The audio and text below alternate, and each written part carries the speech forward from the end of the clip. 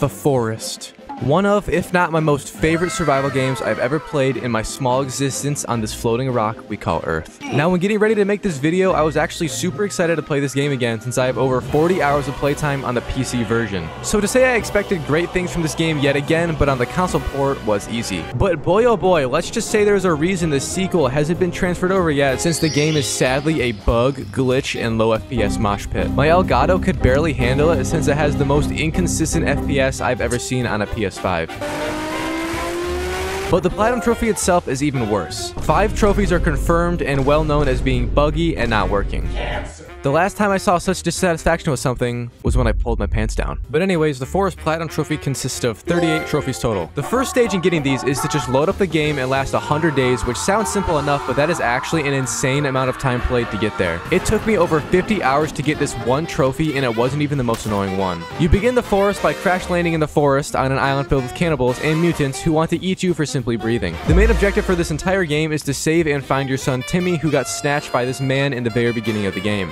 I got my first trophy on the first night in the game by sleeping on the yacht, which was conveniently enough right next to where my plane crashed. And it was an easy trophy to obtain, unlike the love of any woman in my life. Oh my god! Now, since I've played this game a lot before, I was actually pretty good at it if I'm being honest. The next thing I did after getting the yacht trophy was focus on building a base, since the cannibals in this game are pretty ruthless. And a fun fact for y'all if you don't know already, chopping down trees in this game will cause them to come after you more and more. So if you want to not get touched in the butthole by a bunch of shirtless women who will eat you out, then I would suggest not doing that. However, I'm recently single, so I made sure to chop down every tree I could possibly see in my sight in hopes of having a fun time again. These idiots finally showed up to fight me after I had basically built my entire base to a decent enough status, and I made quick work of them. Honestly, I'm not sure if they even wanted to fight because they sometimes just space out and lose a chromosome or two in the process. Fighting these idiots sometimes feels like bullying the special ed kid, but once he touches you, it's fair game. Whoa. At nighttime, I was a bit scared to go out of my comfy house I just constructed. So instead, I listened to sad music and watched the sea off in the distance as I fought my demons in silence. Shut up, bitch! But I woke up the next morning and found a bird who was happily enjoying his life on Earth. And I remembered this one trophy in the list, so I crafted an entire bow and arrow right in front of the poor guy and edged him a tad bit before his death. I almost felt bad, but then I missed, so I didn't. I continued to build my base and chop down trees for quite a while, which that is a big part of the game, and somehow it's still fun because you never know when you're gonna get jumped from behind. Quite literally like walking down the street in Detroit. A true game of chance. That's what I'm saying. I saw a rabbit hopping around, and the bastard wasn't aware it wasn't Easter yet, so I shot it, and I'm sorry that this game was lagging, but my Elgato literally blew up recording this because the game is just not optimized at all.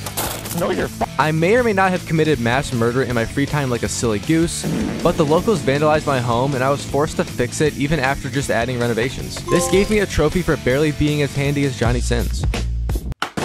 Because I had so much time to spend in this world, I decided to just knock out some easy trophies right away. One consisted of me building a gazebo, which is an odd thing to have as a pre-built item in this game, and I don't know what construction school the main character went to, but goddamn is he a natural because it almost made me forget about my kids again. I then knocked out 2 more easy trophies, one for spearing a fish in the heart, which probably hurt it almost as much as my heart does after my past love lives, and another for making a giant wall that resembles what I imagine Donald Trump edges to. We won't talk about the tragic cleanup I had to do after because of my severe OCD. Again, I returned to reflect during nighttime, and the thing I love most about my base is that I can just watch the locals scramble around to find their dead loved ones, which are currently sitting in my stomach. Nighttime is super fun in this game because you never know when you're gonna get lucky, and on this fateful night, I decided to go debunk one of the 5 bug trophies in the game. Splatter. Just like your girl did all over my— Hey, yo! Anyways, the trophy is super simple. Finish off a dude who gets knocked down with a rock. Now, I love finishing off dudes so much that I did this trophy in one attempt and got it. So I'm officially convinced all the people who made this guide are either just dumb or not good at giving head.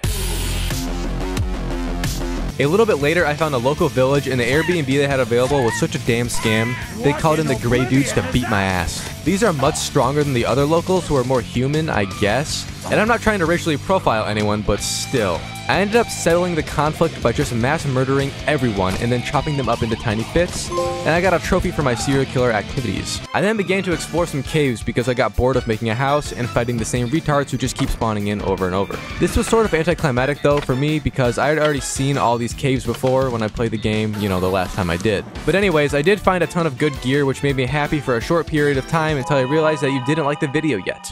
After exploring all the caves, I went for another buggy trophy where it included you crafting 10 medicine products. And I'll admit that this one was indeed buggy because it popped way after I did 10. But it wasn't like I couldn't get it, you just had to get lucky, and I did. At this point in the game, I actually could have gone to the boss fight and endgame portion already, but I still had to last 100 days, which is super long as I've stated before. I did get a chainsaw though, which made chopping down trees a lot more fun than it was before. It's a shame the thing runs out of fuel just as fast as my relationships do. I did get a trophy though for using the compass. Not sure why this is a trophy, but my only conclusion is that they wanted people to use it at least once, since the thing serves no purpose at all aside from telling you the north, south, east, and west. Which I don't know why the hell you need to know what direction you're going in when you're in a dark cave, but so be it. Climbing ropes in this game is like trying to start a relationship with a girl who's mid as but thinks they Beyonce. It takes forever and makes you want to kill yourself in the process. And by the end of it, you just want to blow up 6 trees, which is what I did. Another task I did in the process of getting to 100 days before finishing the game was going out and finding all the passengers, which was simple enough once I knew what ones I was missing. And then I really made it my goal to knock out all these quote-unquote miscellaneous trophies, because I was already getting bored as hell of this stagnant survival I was in. I began by crafting stealth armor, which is the most simple thing ever, and all you need is the skin of a lizard and a small Catholic boy. 23 seconds later, I stepped outside my sexy house and planted all these plant types, which come back at a whopping 3 for another trophy. That was just as easy as your girlfriend. I then fell back into the darkness like a true villain and ended up in the caves again. But this time, instead of ending more lives, I just wanted to find some new tunes to jam out to and collected all the cassette tapes. I also built that dumb idiot son of mine his toy, which he somehow lost all the pieces to in completely different places. I have no clue how this can even happen, but kids these days will do anything for attention, so I'm not surprised. The next trophy I went after was called Spelunker, which is sort of hit or miss because you have to explore every single cave in the game, which means walking around every inch of it, and a few of them are very confusing. Especially considering in some of them it's literally just pitch darkness, so you could almost see your own face on the screen and get scared by how hideous it is. But I managed to do it after nutting in my pants, so it was chill. Now that is most of the hard trophies done, aside from lasting 100 days obviously, and chopping down 1,000 trees, which we will get to later. First, I became an advanced fisherman and blew up a pond. Killed the shark because I still have PTSD from the Baby Shark song, and ate all the mushroom types in the game, but sadly I didn't start to trip, so she was still living in my mind. I then attempted one of the most dramatic trophies I've ever gotten to date. It was conveniently enough called Trophy Hunter, and it required you to kill and mount the heads of every animal in the game. There was 11 of them total, but I swear to God, once you kill it and have to take it all the way back to your base, it's a ride because you get chased down by mutants everywhere. And at the very end, on my last one, I got confronted by Lizzo, and she nearly sat on me to kill me. Thankfully, I made it to my place safe and got the trophy pop. Another trophy I think should be considered buggy is called Major Cannibalism. The description is super vague. Eat an entire family. Dude, Jesus Christ. Now usually a blowy would be enough, but this game barely tracks the people you eat, and I ended up shoving arms and legs down my throat for an hour until it finally popped, which was such a relief. Like when she got a period. Probably the most buggy trophy is called Crafty, and it requires you to craft every single item in the game. While going for it, I also got 50,000 steps on the pedometer, which is a weird name for an Apple Watch, but it was a trophy. Anyways, crafting is supposedly super buggy and doesn't always pop for people, but I somehow did it exactly like it said, and by crafting every single item, I got it, and was so happy. But that happiness ended once I realized I now have nothing left to do until the 100 days trophy. During this agonizing time, I at one point tried to get the 1,000 trees trophy, but got so bored of that I gave up and saved it to just clean up after. And instead, I just AFK'd in my base for like 35 hours straight while I was watching Netflix and making this video at the same time. I don't have much to say about this trophy except that it simply just sucked. Like, it's not really hard to do, but it just takes forever. I actually think it was more of a grind than the kilometer trophy from Dying Light 2, because with that one you can just rubber band it and do it in a good amount of time, but with this one you have to sit there and pay attention and watch and eat and sleep and all that BS, or else you'll die, and yeah, it's just awful. Anyways, on day 98, the worm, which is the hardest enemy in the game that normally shows up, came out of nowhere, and I saw it out of the corner of my eye when I was watching Netflix. It got into my base, and I had to spend like 10 minutes trying to kill it so I could pass time again by sleeping. But once I awoke, the worm had disappeared from the existence of the world, and it was day 99 in the forest. I decided to head out and try to make my way to the endgame area, which is inside of the sinkhole giant butthole in the middle of the map. I ended up getting there without much trouble, seeing as on console, the game doesn't have enough run power to respawn enemies in the caves, unlike on PC, which I find hilarious. I made my way inside the Sahara laboratory, and literally 30 seconds in, I apparently passed 100 days, which was amazing because I was afraid it wouldn't work unless I slept again, but it was okay. I then looked up and got coffee, which was another trophy. Too bad coffee and I have a very bipolar relationship, where I would like to drink it, but it tastes like ass and makes me want to shit my brains out. A few seconds later, I also got a trophy for using the vending machines in the game.